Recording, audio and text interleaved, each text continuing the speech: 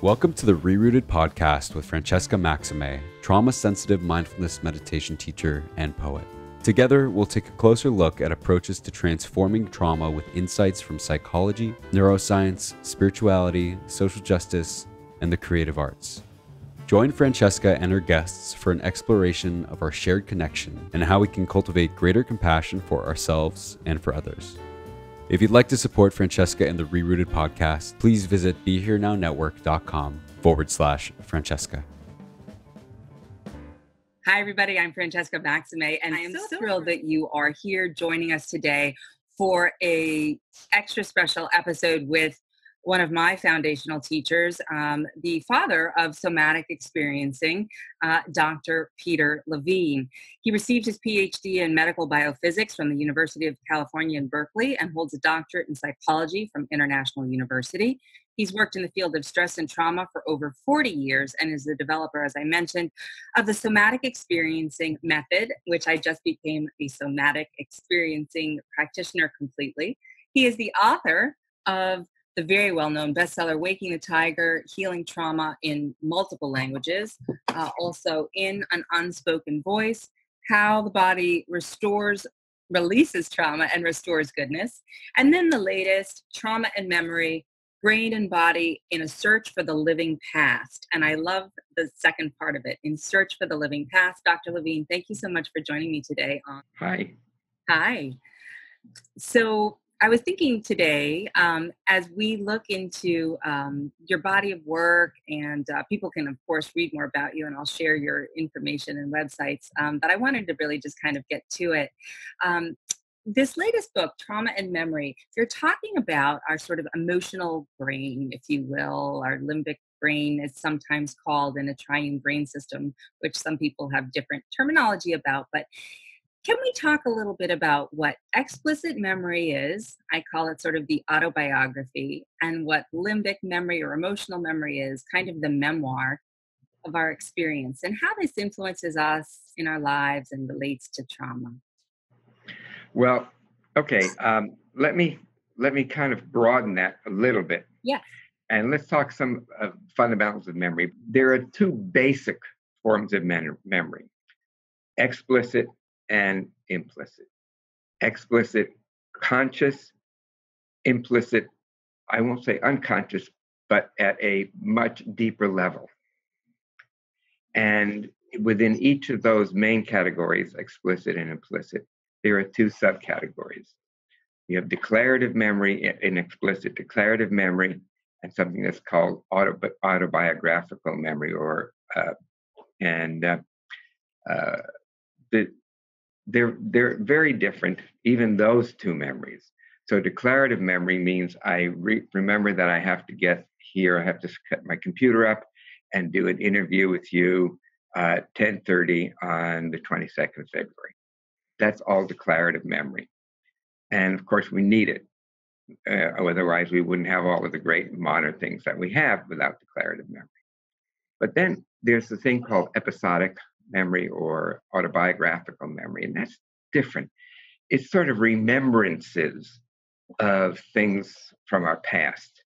The classic example of this is Marcel Proust's Remembrance of Things Past, where he takes his cup of tea and dips in a little pastry, a madeleine, sips the tea, and then he's transported back to the streets in Dublin of his childhood.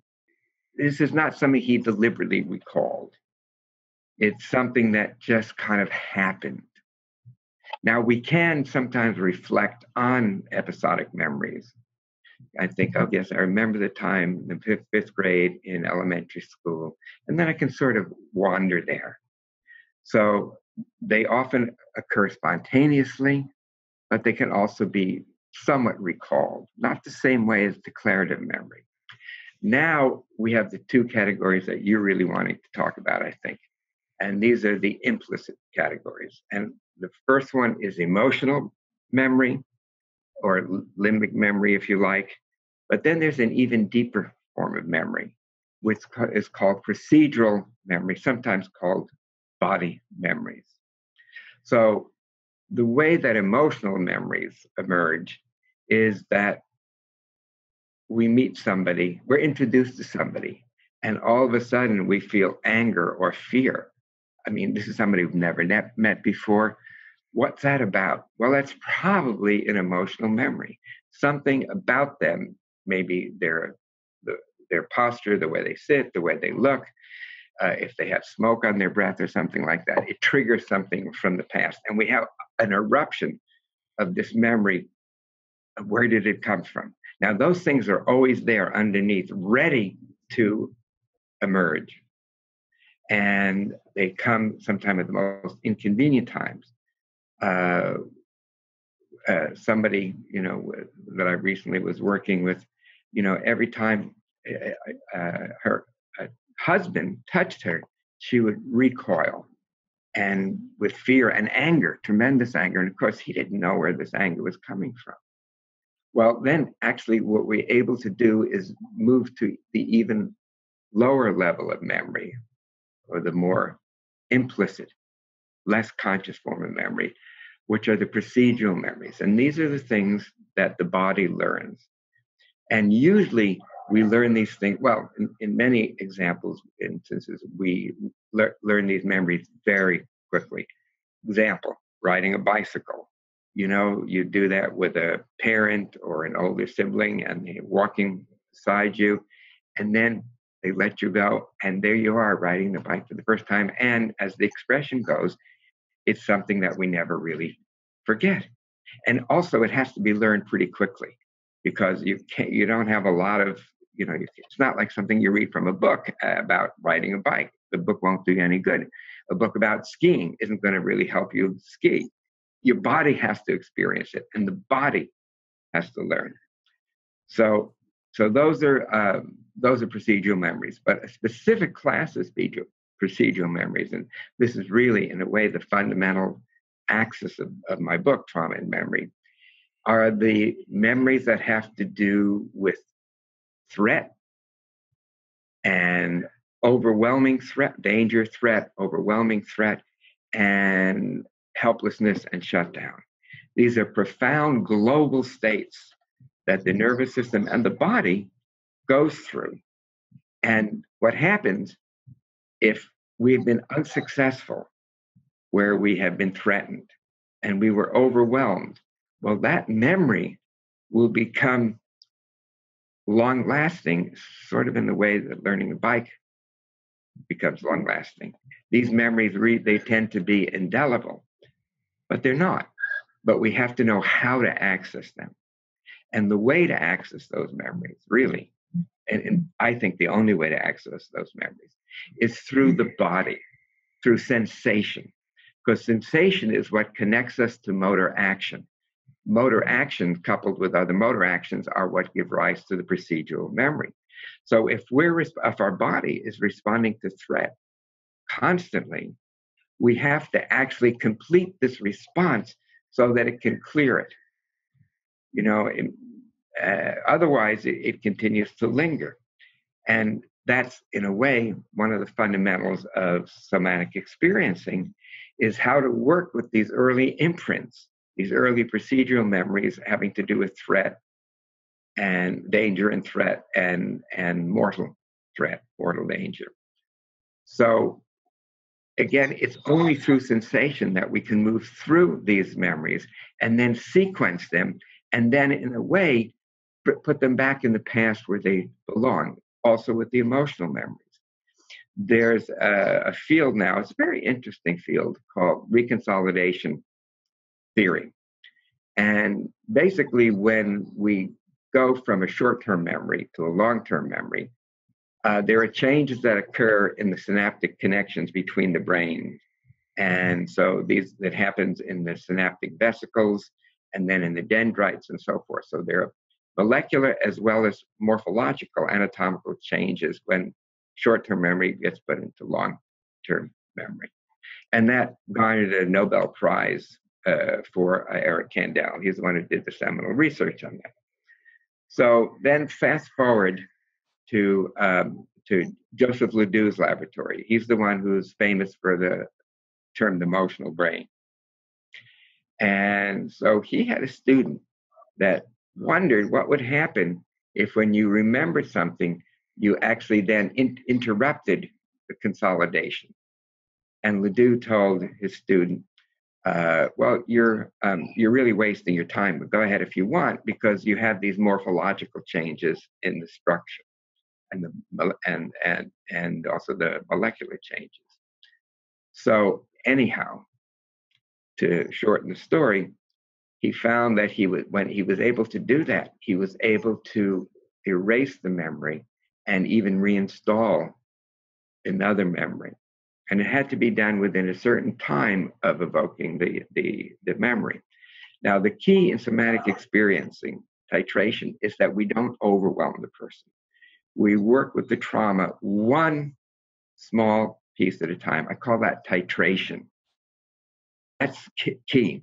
So if we can bring up the emotional memory, or probably also the procedural memory, in a state where the person is regulated enough so that they can experience it, they have enough distance, enough containment, so they can experience it without overwhelm, then you have that opportunity for literally the memory to change, to have a new memory. And again, this is what you see over and over in working with trauma, that it's like the person now has a different memory, where instead of feeling absolutely helplessness and overwhelmed, they felt some power and agency. So, so this, I think, is one of the reasons why when you're working with trauma, it's essential to work not exclusively, but primarily from the bottom up, from the level of sensation, from the level of emotional memory, and then to kind of move into more episodic autobiographical memories. Yeah, I love that. Thank you. And I'm just going to play devil's advocate a little bit here for listeners who may not be as familiar or who are somewhat familiar, but may still have some reservations. One is when we're talking about regulation, we're talking about regulation of the nervous system. Where we use sort of inside baseball terms like staying within a window of tolerance, or Sure. Other sort of more general terms might be like just being in balance or being calm, or those kinds of things. But when you talk about sensation in the body and it starts there from the bottom up, I know that even with some of my clients and folks, people often have a very difficult time even understanding what noticing a sensation in their body would be Yeah. when Yeah. it's not so gross that it is a gripping panic attack, for example. So how might someone, and again, often working with a provider who's able to work with you on this to contain, as you say, in a safe space, how would you begin to do that so you can start to titrate and unpack some of these traumatic memories? All right, let me get on to one thread of this, which is, again, if people not aware of even what sensations are, how do you bring them to, to perceive their sensations and work with their sensations? And that's a very important point, because a lot of times, not only traumatized people, but in our society, there's such a disembodiment, a disconnection between head and body, that really is pervasive in our culture. And so, and also with trauma, when a person first starts to sense sensations in their body, to them it becomes like a harbinger of the overwhelming helplessness that they experience. So again, there's going to be an avoidance of the sensations. So first, what I might do is start with a very simple exercise here. And so I'll have the person open their hand and then close it and then open it. And so you're looking at your hand while you're doing that, right? You can see that. Now, can you actually feel physically when your hand contracts like this and when it opens like that? That's it. And doing it slowly, just the way you're doing it. Sensing it physically. Now, is there anywhere else in your body that you might want to experiment with that? So a lot of times, of course, people have tension in their shoulders, which is a residue of defending themselves, of protecting themselves, of this kind of startle reaction. So I might, if I see the tension in the shoulder, or it kind of appears, I'll say, I'm just noticing your shoulders seem to be getting a little higher. I wonder what you're noticing there. Well, they feel really tight, I guess. Okay, well, okay. So now, if you just actually allowed them to get a little bit even more tense, what would the tension want to do? Well, it will usually want to lift the shoulders. So you can just allow the shoulders to lift just a little bit and then just let it down. Let's do that again together. Just bringing the shoulders up and down. And just notice what you're experiencing now. So this is now a completion of a procedural memory having to do with threat. Yeah. I love how we're doing it together, even through the electronic piece, because it's really the way that the mirror neurons and whatnot work when you're working with clients. Yes.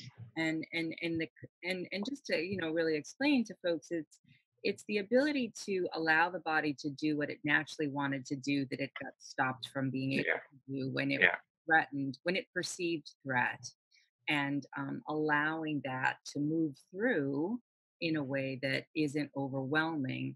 And how it's very different, this titration, dip a toe in the water kind of scenario, very different from the other kinds of things that people may know about, like exposure therapy or something, that it's not that at all. Right. No, it's not, absolutely not. And, and many therapies, well, I think all therapies could really benefit from some experience with somatic experiencing. I think there are many therapies that are helpful. They may not do the whole thing because they're too much from here. But the one therapy that I really, really have an issue with is this kind of prolonged exposure where people are made to relive their traumas over and over and over and over. There was a program on 60 Minutes, it's really quite horrendous, of a program where they were doing prolonged exposure with a number of Iraq and Afghanistan vets. And they would have to relive their traumas like 6 times a day. And you could see at the end of the program, they would just collapse. And it's really hard to watch. Now, I'm not saying some people, almost anything will help. But with people who have more complicated trauma, just having them relive the traumas, especially, it's just not going to work. It's going to backfire. And if the person is overwhelmed, if they feel overwhelmed, it's really no different to the nervous system than when they were overwhelmed by the original trauma. So to me, it just doesn't make a lot of sense. I mean, again, you hopefully have somewhat of an observer there, but I just don't think it's a good idea, especially when there are such more gentle and effective ways to work with trauma, in my humble opinion. Yes, and I concur. I also know that a lot of this work about the nervous system, talking about the social engagement system, as Dr. Stephen Porges has talked about, it's about safety, feeling safe. Yes. And that oftentimes with this sort of complex trauma or developmental trauma, childhood trauma, attachment trauma, these things that are not equated to a car accident or a surgical misattunement or something like a natural disaster, oftentimes I feel as though they kind of go along like a slow current. They are not the tsunami, not that that isn't also traumatic, and that people often don't quite be able to put a name or a finger on how this is affecting them, and they interpret oftentimes the fact that they've learned adaptive strategies as them being bad or a bad person, or there's shame around why can't I change this or fix this. Sure. And your physiology is really kind of dictating a lot of this based on your early conditions. So can you speak to sort of the narrative or the story that can go along with this, and how even this kind of bottom up work can separate out, like understanding how the physiology releases? Well, let's talk again about early trauma, developmental trauma, attachment trauma, and so forth. if you, the children, babies and toddlers don't really fight or flight. They attach to objects of supposed safety. But what happens if the people that they attach to are also the people that are harming them or abusing them or humiliating them? It's you could see the knot that produces. Oh gosh, what was his name again? Anyhow, so these you have to untangle more slowly. And they do show up in the relationship between the therapist and the client. But at the same time, you really still do use the same types of tools in SE that you would work with other trauma, but you have to untangle it. And they have to find safety. And what you were talking about with Stephen Porges' work, my very, very dear friend, colleague, we've known each other for 40 years. And he talks about the environment. So if the environment is safe, looks safe, appears safe, the person feels safe, that part of the nervous system, the social engagement system, is turned on. When there's threat in the environment, we respond to threat by activating the sympathetic fight or flight nervous system. Then when we're experiencing mortal threat, life or death threat, then our nervous system shuts down in a particular way. But the reverse of this is even more true.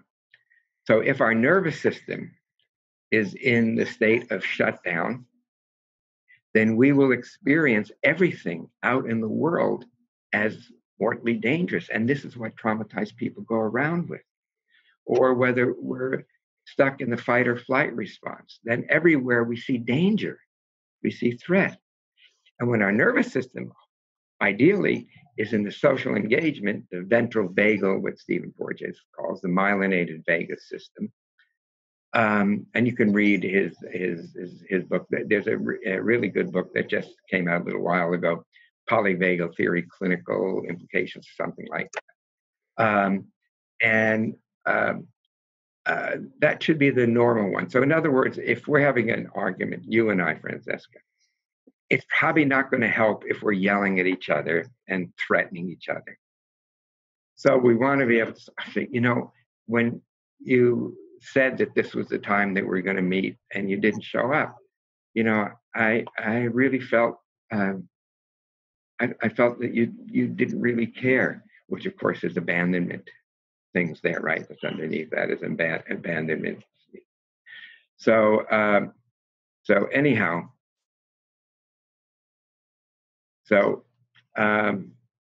where was I? Oh yeah.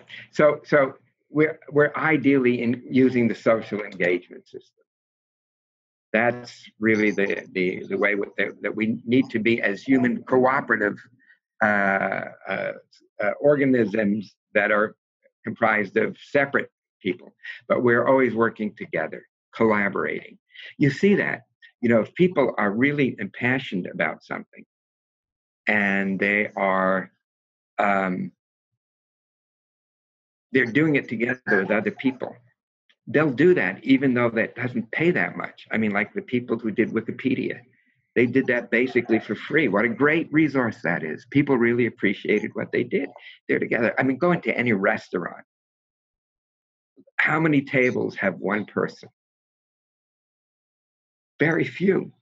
If you look at what their behaviors, what they're doing, is they're talking with each other, they're communicating with each other, they're gesturing with themselves. Yeah, and so that's really where our nervous system should be. But when we're traumatized, our nervous system is not there. That's the trauma shifts us out of our more natural calm state, and exactly. And this kind of work tries to take us to the point of where we were stopped or frozen so that we can allow the process of releasing some of whatever is stuck to move through in a way so that we can restore more of that sense of calm or balance. And um, I just wanted to check in about the connection between how that calm or balance or sense of safety, how trauma maybe can be a portal to a more spiritual kind of awakening, for lack of a better term. Right. We could, a deeper connection to all that is, whatever that's about. Right. Well, that's a complicated topic, and actually, I started addressing it in the final chapter of In an Unspoken Voice, and I'm hopefully sooner or later going to be writing a book with a colleague of mine on spirituality and trauma. Beautiful. First of all, the social engagement system is a type of spiritual experience, to really communicate with another person, to be with another person, to see another person as other, and to understand the person as other. That's a spiritual aspect. Cooperation, giving to other people, receiving gifts that we're given from other people. I mean, really, that's a wonderful heart experience, opening of the heart. And the heart chakra, of course, is key in many spiritual traditions. Jack talks about the path with a heart. That is a path. Also, the energies that are released in trauma are profound. The mobilization to fight or flee, or even to shut down. These are also states that have aspects in spiritual experience. The sympathetic nervous system can give rise to states of ecstasy. Sometimes this is seen as awakening of the Kundalini energy, but in trauma, that energy has already been elicited, but it hasn't been able to complete and to be assimilated into consciousness. So just working with those very energies can be is very often a spiritual dimension, opens the spiritual dimension. Now, it's not the spiritual practice per se, but it does open the doors, or it can open the doors. Then another aspect about it, and we've sort of been alluding to this, in working with sensations and really refining that work with sensations. That's also something that is we see in Vipassana meditation and in Zen, to really be present for experience moment to moment to moment. So again, another aspect of trauma transformation, of the different gifts that it can provide, the doors and access that it can allow us as part of our healing. Now, kind of going around in the other direction, that very often when people are meditating, and they'll meditate for a while, and often people who are attracted to meditation are people who have had trauma in their lives. And anyhow, they're meditating and they're getting some sense of peace, sort of, but then something happens and all of a sudden the trauma starts to flood up, the emotional memories, images, the procedural memories, and the person doesn't really know what to do. So there are usually two things that happen. One is they deflect or they dissociate from the experience, and sometimes going into what's called the bliss bypass, or they just get stuck in the trauma itself. And I was recently working with a monk who had been meditating for 16 years. And then, boom, all of a sudden he was overwhelmed by this childhood trauma of abuse. So what's happening in those 16 years with that kind of material? So he was becoming, in some ways, more dissociated and less embodied, more disembodied. So to really have an authentic experience in the meditation practice, we do need to, in some ways, address the trauma that's also there in that consciousness territory. And as you were mentioning that you were a student of Jack Kornfield, for his teacher training, he had them take at least the first year of our SE training. Oh, you were one of them, and then you got hooked. Got it. That's exactly right. Yeah. I just kept going. Yeah, right. So anyhow, we have to understand trauma to really enhance our meditative practice, and working trauma itself opens these different portals into spiritual dimensions, into spiritual experience. It's wonderful, isn't it? Yeah, it really is, and I so appreciate how beautifully you just connected all of that and shared that. And of course, it's grand and it's profound and it's unique for each person's experience. And yet, when there is a fundamental shift that does take place somehow, and it's met or held in a way that certain things are released or let go of, Yeah. it does somehow open up or create space to a new portal and a new way of being Oh, that yeah. enables us to relate to things as they arise Yeah. differently. Yes. You know, there's a certain quality of spaciousness when we're able to contain more and more of our sensations. We get more and more space, really, in our body. And that spaciousness also lets ourselves look at these different images, at the different emotions, at these different sensations, to both be the experiencer and at the same time being the observer. And again, that's a state that's very much cultivated in various different spiritual practices. Yeah, can you talk a little bit about how that works, where the cultivation of doing something somatic in some way, shape, or form as a regular sort of private practice can support perhaps some of the work that one might do along with a practitioner or a therapist, or that that they're both working with a physiological piece that's sort of not cognitive in that left brain. Sure. Yeah. No, it's definitely not cognitive. And by the way, I am personally a fan of CBT, but you have to combine that with the bottom-up work of something like somatic experiencing. I mean, you just have to do that. It's not going to go. I mean, it's helpful, but it's only going to go a certain depth when you really need to go a lot deeper. So, and the other thing is, if I understand your question correctly, is that we also when we also want to help our clients develop their own capacity to work with these sensations when they arise. And then it becomes sort of like a practice, because if they only are relying on the therapist, and of course they do, because we know things, of course, that they don't do. It's like when you go to a doctor, he knows things or she knows things that we don't know because he's had that training.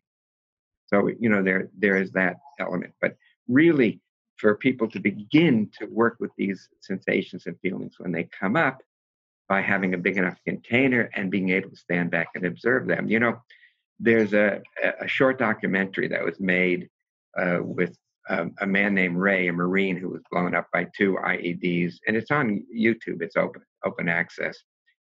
And I think it's called Ray's Story, Somatic Experiencing with Peter Levine, something like that.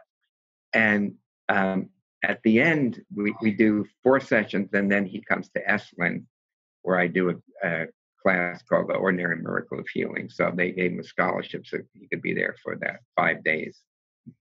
And at the end of the session, he was going outside, and he came to my technical assistant, and my technical assistant said, "Oh, would you mind doing a little interview?" So anyhow, Ray starts by saying, "Well, you know, when I did that session with Dr. Levine in Los Angeles, I thought this was the biggest wad of, you know what." He said, "But then I realized that maybe I was stopping myself.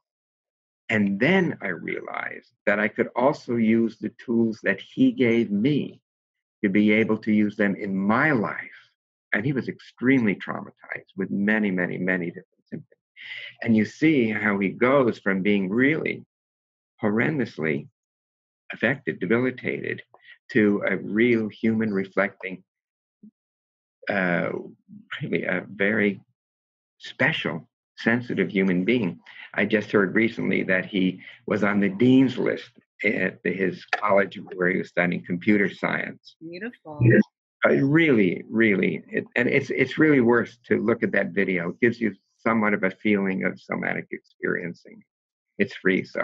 Yeah, no, it's beautiful, and another part of the story, for those, not to be a spoiler alert, but you know, he finds himself into relationship and child, Yes. and you know that out of that so traumatic experience while serving in war, came forward to connect in the end through this healing process, and now is flourishing in ways, and that's really sort of what I try to emphasize is so much of our lives we've gone from surviving, we're just sort of holding on, surviving, and we Yeah. want to get to whatever we think happiness is, which might be thriving, which I think is ultimately thriving, but we forget about this sort of middle tier sometimes, about the stabilizing or the unpacking. Mm. You know, it's sort of like we have to dig out or dig down or go, you know, be willing to go back a little bit. But then we have to kind of stay steady for a little bit and kind of get familiar with that before we can start building up. Yeah. Oh, yeah, for sure. For sure. Yeah. Again, this is really a lot about learning to have greater containment. So it's not that the emotions are too powerful or too intense. It's that our container isn't big enough. So it seems more intense. So think about a sensation or an emotion that you're afraid of. So when it starts to come up, you push down and you try to hold it down. But you know the expression, that which we resist persists. So the sensation or the emotion keeps pushing back. And then we push down even more. And then it feels like if we ever let go, we'll be completely overwhelmed.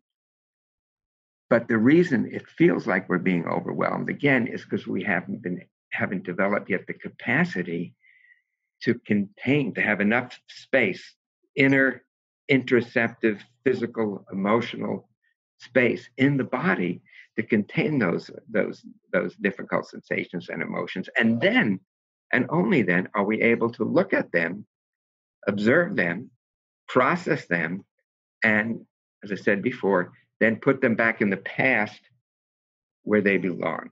So this capacity to contain is central in somatic experience. Sometimes people confuse containing with suppressing, and they're completely different. Suppressing is more holding it down. Containing is saying, okay, I can open a space so that you can live in me, and I can be with you, and I can visit with you, and I can learn from you, and I can begin to heal more deeply. Yeah, that is beautiful. And that level of curiosity and unease that we bring to our experience, as opposed to Yeah. fear and avoidance, is so key. The last question I wanted to ask before we close is a little bit of a bigger one, but kind of more something that Dr. Bessel van der Kolk, when I was talking to him last week, sort of was speaking of, and that's sort of like certain populations really have like difficult, big, sustained trauma. So we're talking about like the isms, right? The racism, poverty, you know, those Yeah. kinds of things. And he was saying about in the south side of Chicago, you know, a certain kind, you know, someone who is in that environment, in a traumatic environment. And Yeah, sure. and he was saying that certain people can access therapies and modalities that can be healing, Yeah. but maybe other people can't. So I don't know if there's anything that can be said about that that might be helpful. Yeah. Well, yeah. I mean, look, when you're in a war zone, you're in a war zone, and you don't want to process your traumas because you want to do everything you can to stay alive. And although even processing some of this could make people more resilient. But still, when you're under a situation where there's so much, in Stephen Porges' terms, threat and mortal threat all around you, you know, all the time, and you don't know when it's going to happen.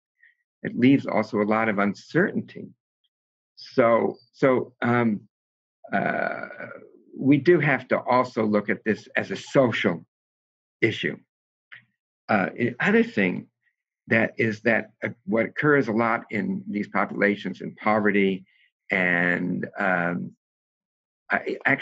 just finished a workshop at Esalen last week, and there were two wonderful young man and a young woman there. One was a Crow, and the other was a Navajo lady. And we actually did a session together with the two of them, the three of us, the two of them, and we worked with their generational trauma. Because again, that's one that most therapists really don't appreciate or know how to work with, of course, are the effects that our parents are going down the line. And it's not only trauma that's being passed on from generation to generation, but great gifts. And so in this session, they connected also with the deep wisdom of their ancestors. And we have a lot to learn with so-called primitive or primary people, who see that as their reality. One of my Brazilian teachers, wonderful woman named Efu. She is a nun from Tanzania. And so she really still has a lot of her tribal wisdom with her in her SE work. And she almost always works with the generational aspects because they're there. They're very, very powerful, and they're very often specific. I can give you an example. At one time, I was working with a number of people, and in the sessions, they would report experiencing the smell, a nauseating smell of burning flesh. And a number of them were vegetarian, so it just didn't make any sense. Well, then as I started to question them more, they had grandparents and even parents who were in the Holocaust. So I say, wait a minute, how can that specific smell be transmitted? I know it, I believe it because I see it. That's their experience. So then a few years ago, I came across this article. It was an set of experiments done with mice. So they would expose mice to a whiff of cherry blossom. So that's either pleasant or at least neutral. They don't have any negative response. But then if you start to pair it, scent of cherry blossom with a shock, and you do that for a couple of weeks, then when they smell the cherry blossom, they automatically freeze and tremble and defecate. And so clearly they are now having a conditioned response. There's nothing unusual about that. It's expected. It's a Pavlovian conditioned response. However, and I don't know why they did this experiment, but they must have been somehow channeling what I was thinking. And anyhow, they had 7 generations of mice, or 5 generations, 5 that matter. And so when they took the great grandchildren of those parents that were exposed to the shock, to the smell, when they exposed them to that neutral smell, remember this is many generations later, they went exactly into the same response. Even more so, they froze, they trembled, they defecated. Wow. And it was only to that scent, not to other scent. So these specific things are transmitted. Again, that was the last chapter in Trauma and Memory, was really looking at these mechanisms, not only of how trauma, but of how great wisdom and life-saving wisdom can be passed on from generation to generation. Yeah, that's so beautiful because, I'll just share this. There's another complex trauma training that I'm in called Indigenous-Oriented Focusing Therapy that uses Eugene Gendlin's approach and Shirley from Canada.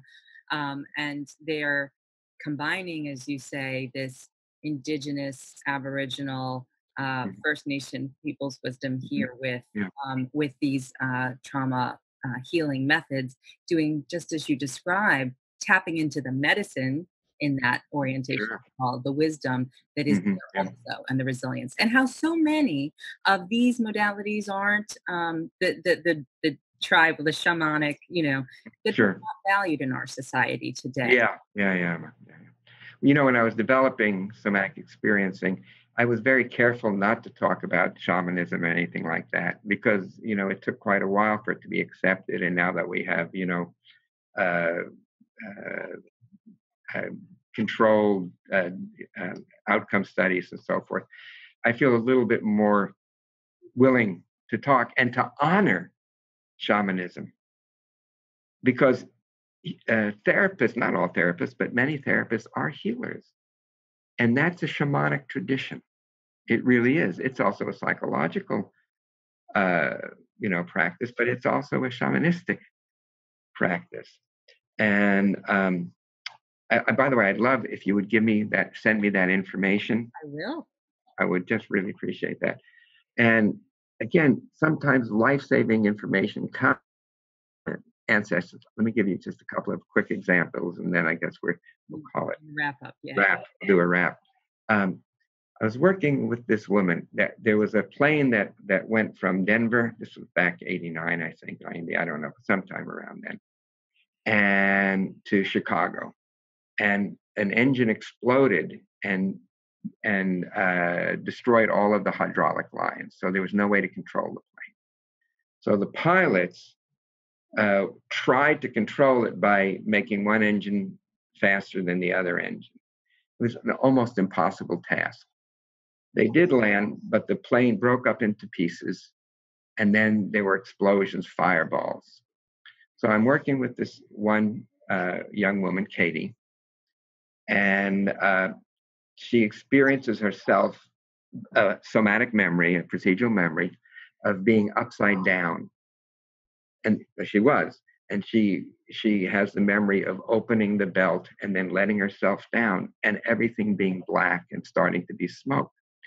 So she sees a pinpoint of light, and she starts crawling towards the light because she hears the words, "Go to the light, go to the light." And it was the words of both her father and her grandfather. Both had survived airline crashes, one military, one commercial, by crawling to the light. So you can say, well, they told you the story, but why did that just happen in that moment? In the tsunami, we did some work in the South Asian tsunami. Right when the earthquake happened, the elephants and other wild animals and tribes people immediately went up to the hill and they were saved. So you could say, well, okay, the elephant, the tribal people, you could say, well, they tell stories. Remember, the last time this happened was 300 years ago. So, okay, that's certainly possible. But the elephants?